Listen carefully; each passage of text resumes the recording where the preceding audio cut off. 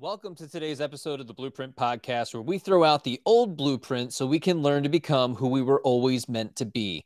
I'm your host, Jason Smith. And if you haven't already, click the subscribe button and share the podcast with your friends on social media and tag me in it at JBirdFit. Today, I have a very special guest for you, Diana Rodgers, dietitian, author, filmmaker, speaker, and advocate for sustainable, nutritious, and equitable food systems. Diana, welcome to the podcast. Please tell us a little bit about yourself and your mission and vision. Thank you so much for having me. It's really cool to be talking to a group of people that maybe haven't heard what I'm doing, because I'm used to talking to people that are pretty familiar with what I do. So I'm a registered dietitian.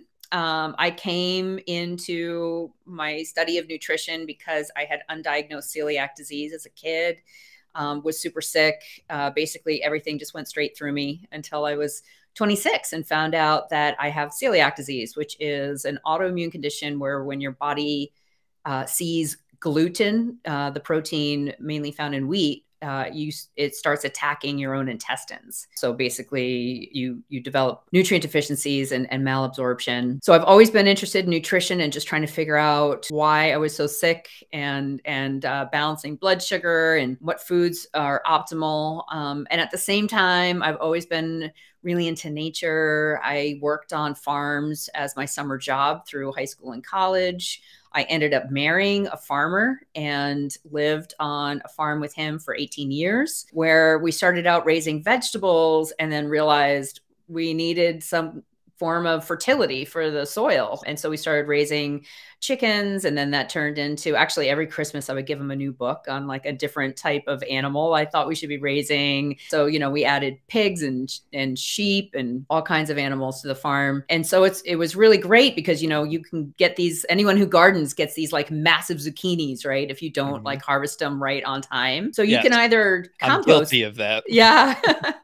You can either, throw them in a compost pile, which is a great thing, and they'll slowly decompose, or you can feed them to a chicken and they turn that into eggs and meat. Really great. And then the manure from the chicken is actually like highly concentrated nitrogen and other nutrients that the soil really needs to grow. And so in order to have profitable, self-contained farm system, you really do need that combination of animals and plants. So these two things kind of came together as I became a dietitian, which was later in my career. I started in natural foods marketing. I worked for Whole Foods and a few other companies, and then became a dietitian because I wanted to help other people with what I had learned about healthy eating. And I just noticed that so much of the conversation was around, all foods are good. They're everything in moderation, which is not what I have found in my practice works well for most people. But then also there was a very strong, meat is bad, livestock are bad for the planet. And that's just not what I was seeing through my own health or through what we were doing on our farm. And so that led me, and this is the super fast version of my story, but that is what led me to write the book Sacred Cow and develop the film Sacred Cow, which came out a couple of years ago, basically defending why meat is a healthy food, why it can be raised in a way that's good for the planet, and also tackling the ethical dilemma of, raising animals to be consumed, which I know might be triggering to some of the people on your podcast, but I'm here to take it on. We don't mind a little controversy here every now and then. Why are we defending meat? Well, because we're not connected to how our food is produced, and we mostly live in cities these days. It's helpful to look back at how humans evolved. I've done a lot of research into hunter-gatherer societies, and I'm somebody who really challenges culture as we live today. I mean, basically we're living in, what we call CAFOs for animals. I mean, humans are living like that too. We're living in these confined factory-like settings where we report to our office job most of the day, not spending enough time outside, not getting the sleep we need, not having the community connection we need, which is why I'm really into your work and learning about social dynamics and how can we feel better about ourselves and our lives. But also the food we're eating is so far removed from what humans naturally eat. And people seem to like get that with their dogs, right? There's this huge movement right now for natural dog food. Yeah. And so people can relate, like, oh, dogs aren't meant to eat little pellets. They're meant to eat, like, you know, stuff that they would hunt out in the wild as if they were wild dogs. And people are the same. We're not meant to be eating basically the entire inside of the grocery store. That food is stripped of its real nutrients. It's ultra processed. It's full of chemicals. It's just not, it's making us sad, sick, and unhealthy. And so we need to be getting back to, you know, what did humans evolve eating? What is the native diet for humans? And that can widely vary depending on, you know, the Inuit people, you know, it was mostly seal meat. And then we've got people towards the equator where it was a lot of fruits and fish and things like that. So people can survive on a wide range of macronutrients, meaning like the ratio of protein to fats to carbs.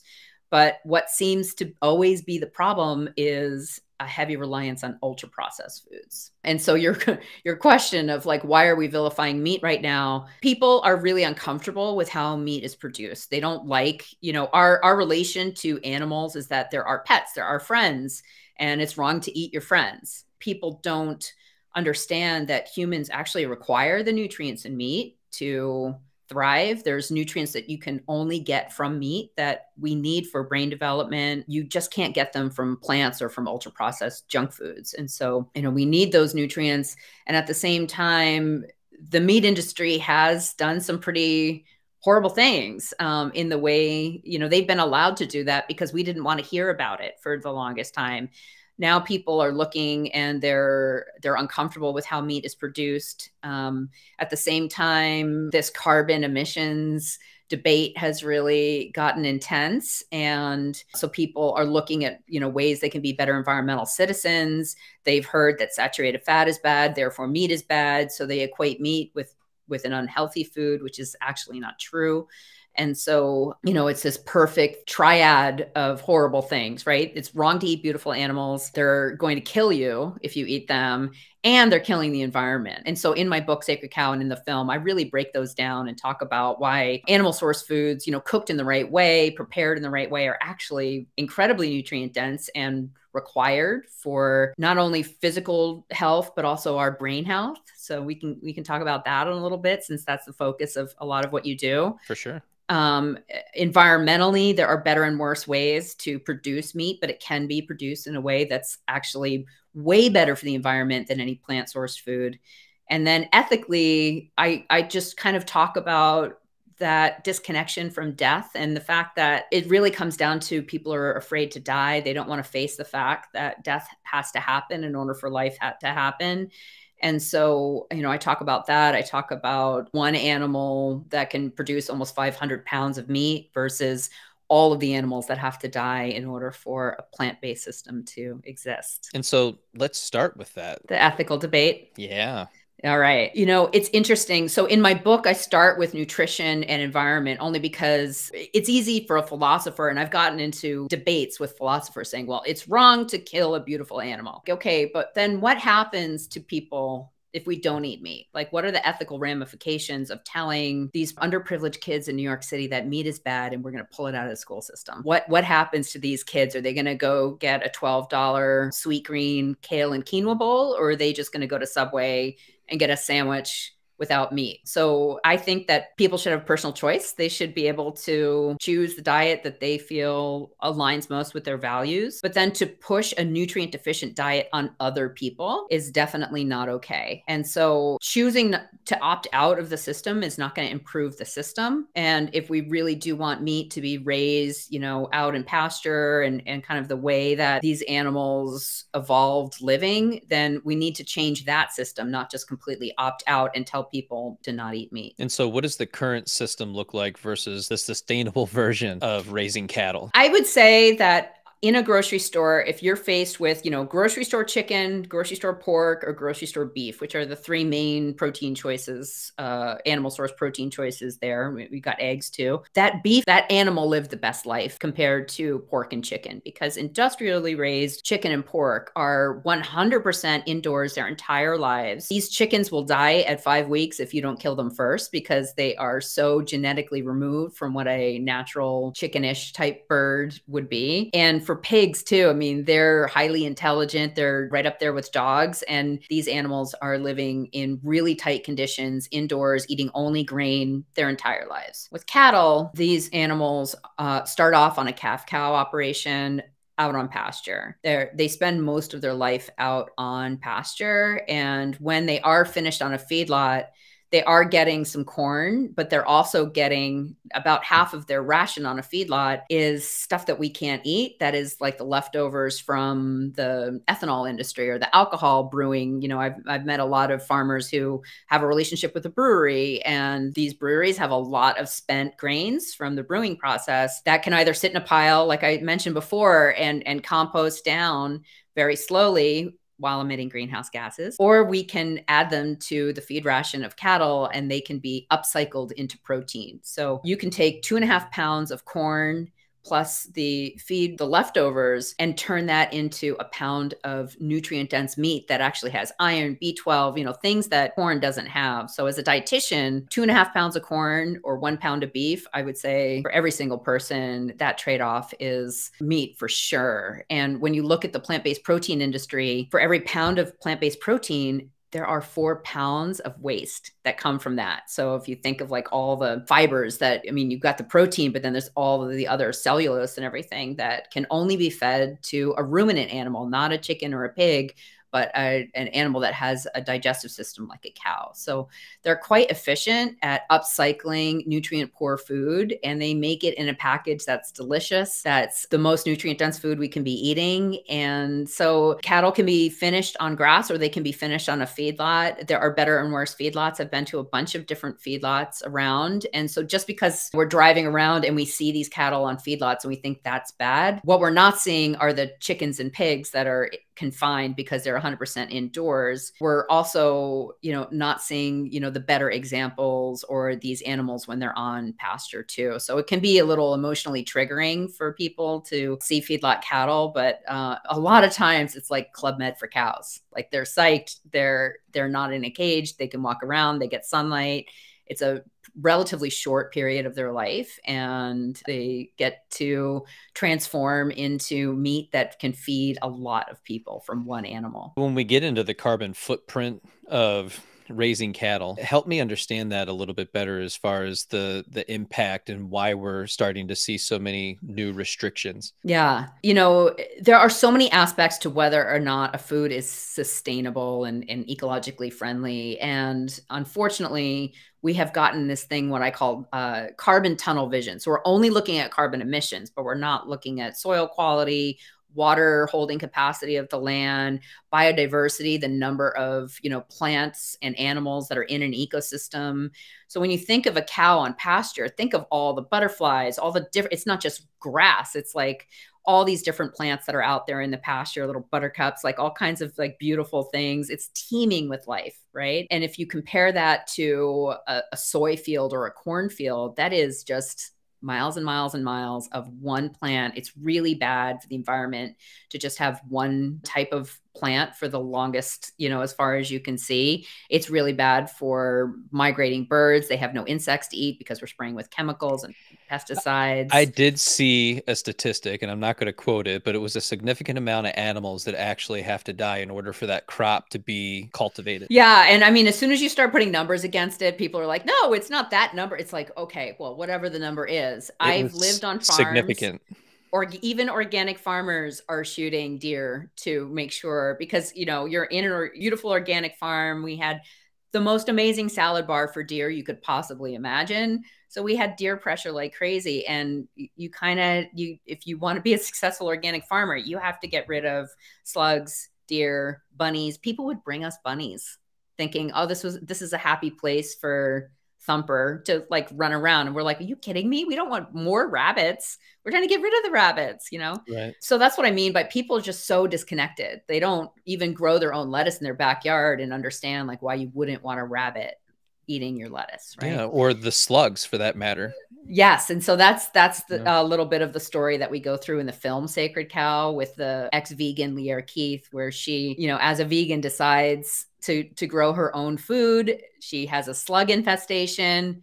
What do you do as a vegan with all these slugs? And so she set up like a little beer cup for them, and then in the middle of the night she goes out to try to rescue them because she's feeling so bad that they might drown in this beer. And then she thinks, oh, I'll just bring them out to the woods. But then is she displacing the wild slugs that are already out there with these like non-native invading slugs? You know, the reality of this whole scenario is that death must happen for life to happen. The birds must eat slugs in order for the birds to live. And humans are omnivores. We actually are, and we need the nutrients in animal source foods in order to live. So getting back to your question about greenhouse gases, cattle are naturally emitting methane because of the way that their digestive system works. So they are chomping on grass, which is carbon. People don't know basic chemistry and biology too. So grass is carbon. The cattle are ingesting carbon, and through their digestive system, the bacteria in their rumen are producing methane. They belch out the methane, and after 10 years, that methane turns into H2O, water, and CO2, carbon dioxide. The H2O becomes rain and the other moisture that's part of the water cycle. And the CO2, the carbon dioxide, gets taken up by the plants again in photosynthesis. The C, the carbon, becomes the grass, becomes the roots. It gets fed underground to the bacteria and fungal networks. The O2 gets respired, and that's what we breathe. That's oxygen. So the cattle are just basically recycling the carbon that's already existing in the environment and turning it into methane. It gets recycled back into water and carbon dioxide. Now, in the case of fossil fuels, it's a completely different story. In the case of fossil fuels, we are digging up ancient carbon and methane that has been sequestered deep underground from fossilized animals and plants, and we are pumping it directly into the atmosphere when we burn it.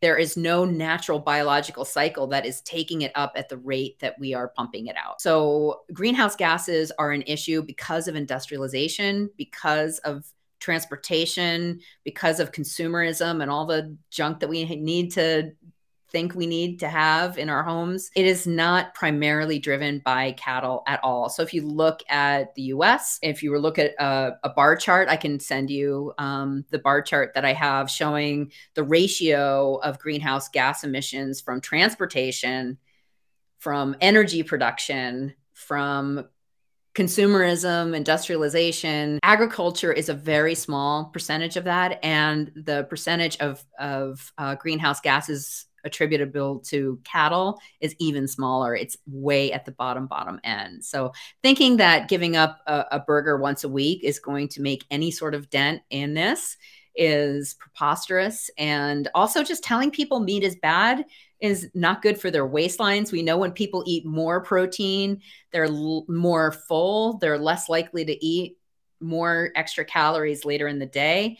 And so, you know, everyone who comes into my nutrition practice, I actually usually end up almost doubling the protein that they eat because it makes them happy. It makes them full. They'll get better gains in the gym when they lift, and they're just going to be healthier people in general. So in your opinion, what are the most significant misconceptions or misunderstandings about cattle farming and its impact on the climate? So in the beginning of my book, Sacred Cow, I actually have like a choose your own adventure section of the book. So you can just go and say, does meat cause cancer? Page 82, you know? And so I answer the health issues, the ethical issues, and also the environmental issues. So when it comes to the environment, we've got a few things. One is that cattle are inefficient with their land use, that you can grow so many more potatoes and tomatoes on an acre of land, and that will only support maybe one cow. But it also doesn't take into consideration the erosion of that soil over time and just the overall quality. That, and also that most land is not croppable. So, you know, in America, we're a little spoiled because we have the amazing breadbasket in the Midwest.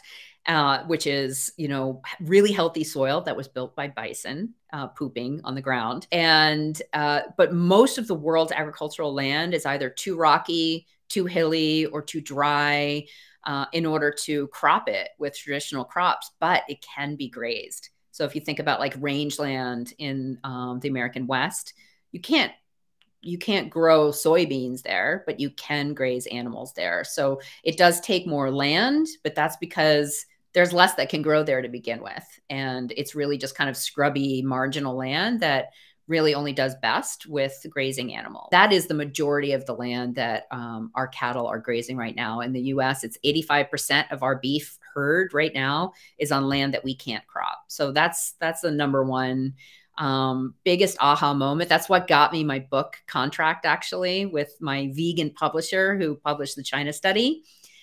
He was like, I'm not so sure about this idea, but I love controversy, and hit me with it. And once I explained the land use to him and that you just can't crop everything, it completely blew his mind. And so that's sort of like the gateway into, oh, maybe I had it wrong. Similar. It's also just the natural order of things. Right. You can't grow roses everywhere. You can't, grow maple trees everywhere. You can't, there's just certain areas where things like to grow. So we've got other issues like they're inefficient with water. It takes 10 bathtubs full of water to produce your burger. That's ridiculous because one, cattle pee. And so the water isn't just like going into some like exploding blimp or something like that. The animals are actually moving moisture around, which is an important thing that they do. They improve the water holding capacity of the soil when they're grazed and managed well. And most of the water footprint attributed to cattle is actually moisture that's already in the grass, and they count that as water. So the drinking water, that like the irrigated pumped up water that cattle are actually drinking, is a very small, it's only about 3% of the total water footprint of a cow. But these numbers get skewed. So there's much more water used in rice, in sugar, in walnuts, and in avocados than in beef. So there's water. They're inefficient with feed. I talked a little bit about you can't equate a pound of corn to a pound of beef. And we're looking at food in terms of raw calories or raw poundage of food, but we need to be looking at food quality. So 1 pound of beef is worth a lot more to a human than 1 pound of corn. I mean, anyone who's watched any of those survival shows knows like the fish that they're catching is a lot more valuable than finding like a handful of berries. It's the fish that's really going to help them out. And so animal source protein is just much more valuable to humans because of the protein and all the micronutrients that are in it. And then we've got the greenhouse gas thing too. I might be forgetting one, but those are the main ones. How do you envision the future of cattle farming and its role in sustainable food systems, especially when we start looking at the role of lab meat in our culture? What are your feelings on lab meat? I think the lab meat bubble is going to burst, and it's like another Theranos. It's a lot of greenwashing. It's a lot of people thinking that they can get rich quick off this new ultra processed invention. The reality of lab meat is that it is the production of, it's the result of monocrop agriculture that's heavily sprayed, destroys soils, destroys the Gulf of Mexico with all the pesticides and everything. We're taking all of that stuff, we're putting it into a lab, high energy usage to convert that into a meat-like substance that isn't even nutritionally equivalent to meat. There's going to be a lot of antibiotic use in there, which a lot of people aren't talking about. But if you have a perfect lab, as a scientist, I can tell you, if you have a perfect laboratory setting that can grow meat, that can also grow a lot of bacteria and other pathogens that are quite harmful. And so you're going to need a way to control for that. And then, pumping that out and marketing it, the profits aren't there. The carbon emission story isn't even there. There was just a new study out of UC Davis showing that lab meat is 4 to 25 times more greenhouse gas emissions than even standard meat. So they're not winning on nutrition. They're not winning on environment. The ethical story is questionable as well, because they're still a lot of times using animal cells for this. Sometimes it's like fetal animal cells. It's kind of disgusting, gross to a lot of people. So, people are already a little squeamish about it. But then, if you look at number of lives lost in order for that food to be on your plate, it's not a better story than I can hear your dog barking in the No, background. no, that's fine.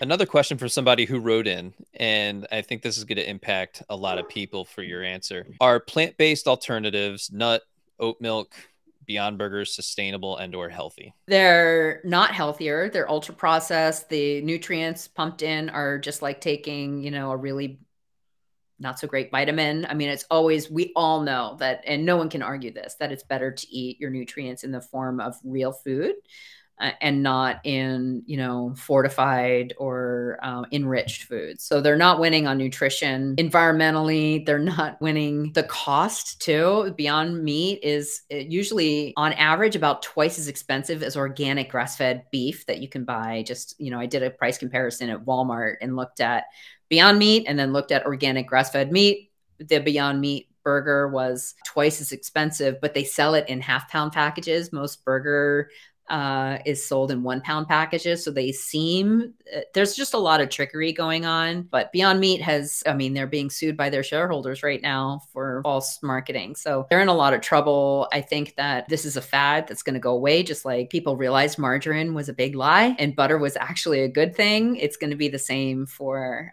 lab meat. And what are your feelings on oat milk? As someone who's lactose intolerant, on the rare occasion that I feel like having a little dairy-ish type thing, it's fine. Humans, adults don't really need to be drinking milk.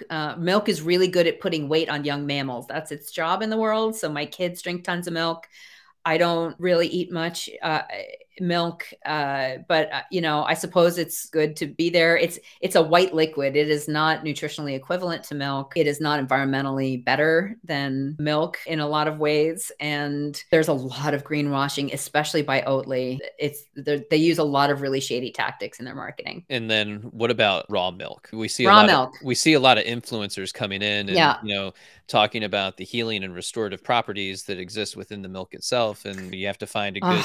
You're just trying to set me provider up to trigger every single possible friend I could make on your show. Well, these are the questions that Yes, are I really know. popping up, and it's becoming more and more popular as people look for more sustainable options and choices. Yeah. So when my kids were little, I did find a small raw milk dairy with a small herd milked by one person that I did was part of a co-op, and I fed that to my kids. They drink straight up milk now because I just can't, they don't drink the volumes, and I don't have the time to deal with the raw milk thing these days. I don't think that typical milk is a toxic poison, just like I don't think typical beef is a toxic poison. I think that raw milk is overplayed as this panacea cure-all to lots of things when we don't really need it. And I think milk is really good at putting weight on people, which is usually not someone's goal when they are looking deeply into nutrition. And so if weight loss is someone's goal, not that it needs to be everyone's goal, but if it is, and you're drinking tons of raw milk, you might want to swap that out for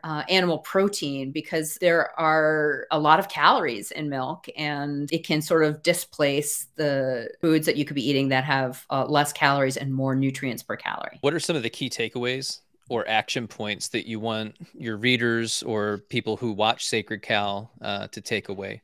Yeah, that meat is a healthy food, that we're disconnected from our food production, that there's a lot more nuance and context to this anti-meat narrative. And it's important to question things. It's important to not just follow along with what sounds right. And there's just more to the story. I have a course that people could take. It's called Sustainavore. It's on my website. And so I've actually taken the book Sacred Cow and turned it into a course that actually costs less than coming to see me for a 1-hour consult. So if someone wants to learn about how to help their own bodies by eating a healthier diet, how to optimize their protein intake, and also eat in a sustainable way and understand this anti-meat narrative, that is a perfect place for folks to start. So they can go to sustainavore.com. That was a little plug there. Sorry about that. But no, I love it. Awesome. That's what you're here for. Yeah. Check out my film, Sacred Cow. Nick Offerman is the narrator. I'm actually working on another project with him coming up soon, trying to get more of this information like to school students worldwide, bringing the farm right to them. He's a huge advocate, even though his character is kind of salty on TV. Nick is actually a huge advocate for all the work that I do and promoting farmers. He's from the Midwest himself. He really believes in all of this stuff. So he's just a great ally to this movement. And then I also have a nonprofit called the Global Food Justice Alliance, where I travel around. I was at the UN climate change talks in Egypt last October, pushing back against this idea that we all need to be plant-based for our souls, for the health of the planet, and for our health. It's just not true. And I have the science to prove it. And so I'm out there fighting. I'm getting meat to kids through backpack programs, just trying to partner with the NFL, and got some meat to a food bank in Cincinnati for a kids backpack program there, these little meat sticks, which is great. And I'm looking to do more of that. And everyone's donation actually goes to support that program. So, where can everybody go to donate to the program? So that is globalfoodjustice.org, or they can follow us too at Global Food Justice on Instagram. So my main feed is Sustainabledish, and then my nonprofit is Global Food Justice. That's awesome. Diana, I can't thank you enough for spending time with us today and talking to us about sustainable farming and letting people know that it's okay to eat beef.